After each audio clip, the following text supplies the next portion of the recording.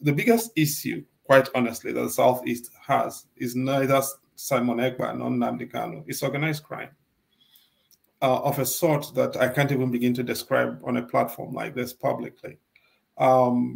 But the organized crime network is very clear. It involves drugs, it involves arms, it involves trafficking of different things. It involves politicians, some of whom you and I know at very senior levels. And it involves actors from neighboring states beyond just the Southeast states.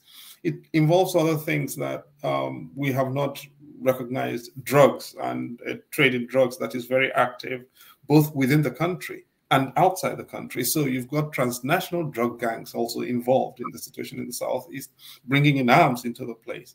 Some of the arms also come from other parts of Nigeria, using the network of the Lower River Niger river systems, both the main course of the Lower River Niger, but also the tributary systems of the Lower River Niger.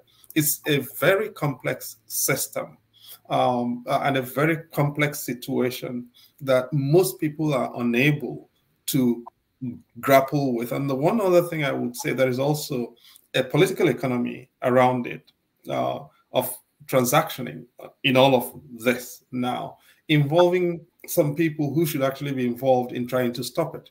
And so it's much easier to just say IPOB and secessionists and all of that, but that is just a fraction of the real challenge in the Southeast.